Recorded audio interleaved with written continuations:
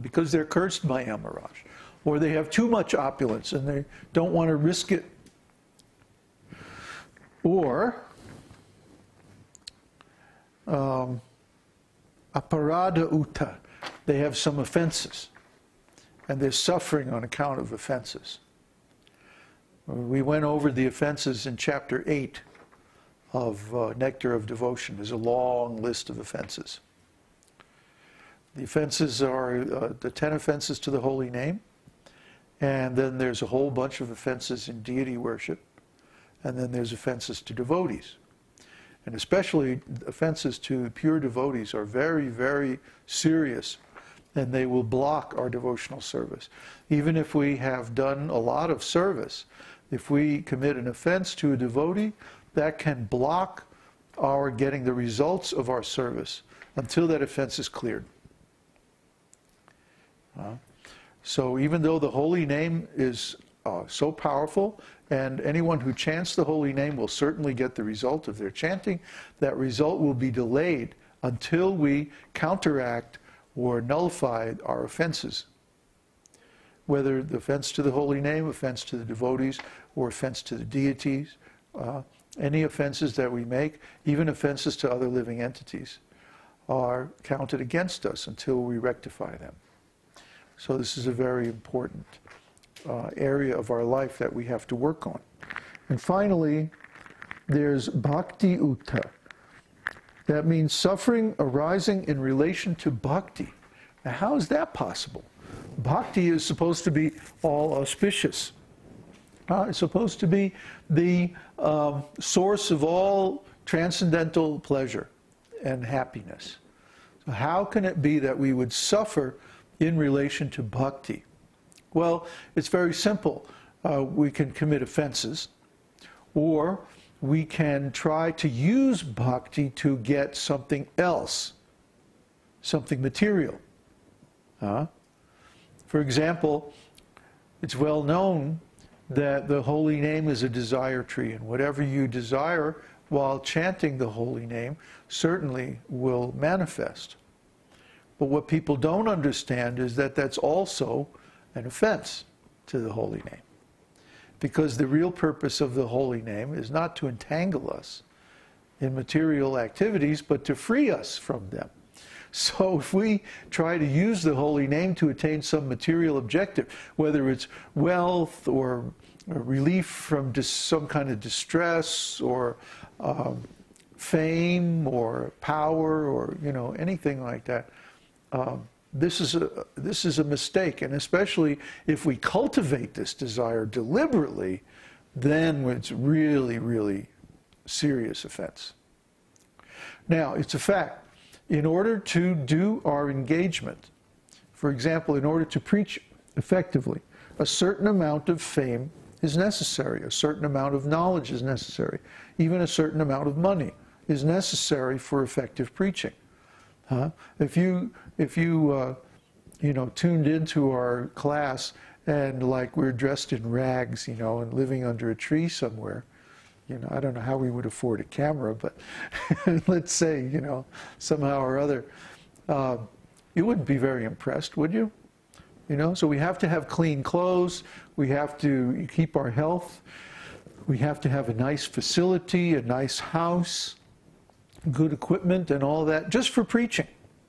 For practicing devotional service, we certainly don't need any of that. But because we've taken on this particular service of preaching, we have to have a certain amount of fame, but not too much fame. For example, even if we had the chance to accept many, many disciples, we're not going to do it. We're going to accept as many disciples as we can handle, as many disciples as we can help. And beyond that, we're not going to accept more. Because it's very dangerous. If you accept a disciple, you have to take some portion of their karma. Any leader does, but especially a spiritual master. So, we can't take too many disciples, or, we wouldn't be able to function. So that has to be avoided. You see, you have to know your capacity. You have to know your limits. and not transgress those limits. But when we see some devotees, they get carried away. They start taking lots and lots of disciples, or they start using their devotional position for fame and to get favors from their disciples and to collect a lot of donations and like that. And all this leads to fall down. It all leads to trouble. It all leads to suffering. And this is called bhakti uta. It's suffering due to the misuse of bhakti itself. See? So as we have been going through these different anarthas, it started out pretty gross, being attached to material things and stuff like that. Everybody can understand that these are sins. But now we're getting into the kind of more subtle anarthas. It's very difficult to tell, for example, whether a devotee is using a little bit of fame for devotional service or if they're misusing their fame for some material enjoyment. How are you going to know? Well, the answer is it's not really any of your business. But it's between that living entity and Krishna. But still, it's good to be able to see the signs or symptoms of this, because it usually results in fall down sooner or later. That devotee is going to have trouble on the path of devotional service, and they're probably going to fall down or have some other difficulties. So it's probably a good thing not to be in too close association with them. You see? So, for example, my godbrothers, I hate to bring this up, but I have to. They got into too much politics.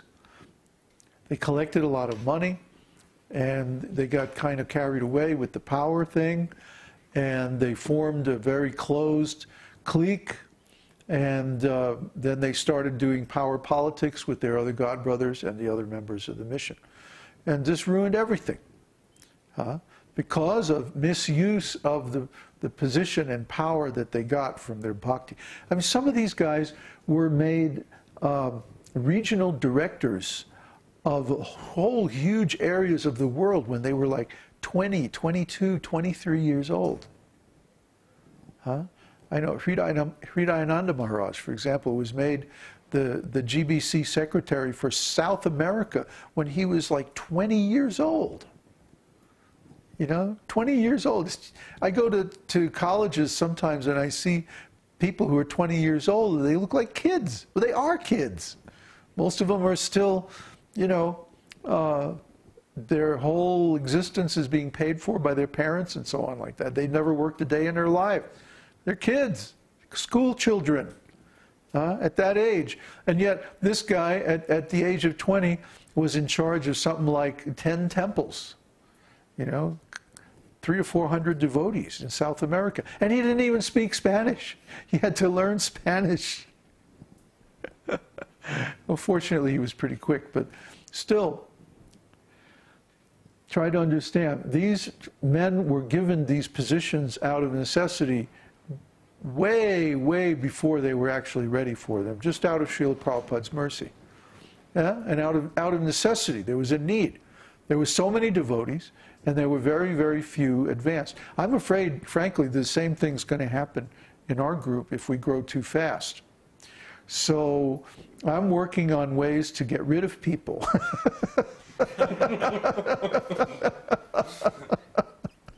I'm really good at that, They call me here, they call me the freak out acharya. So, it's not that we don't want, we do want to help people, but we realize that we have limits. We can't help too many people. We could help a whole lot of people a little bit, or we can help a few people a whole lot. Which is better? I choose the second one. I would rather take 10 people and train them all the way up to full, pure devotional service, full enlightenment, full self-realization, than take 100 disciples or 1,000 disciples and give each one just a little bit. Why? Because the ones with just a little bit are not going to be able to go on and continue this mission. See? Whereas if I have even one disciple who has full self-realization, he can go on and take this mission on to the next generation. And maybe later on it'll become a mass thing. Right now the people aren't ready for it. Although I think that's going to change soon. I think people are going to start to finally lose faith in the Western materialistic society.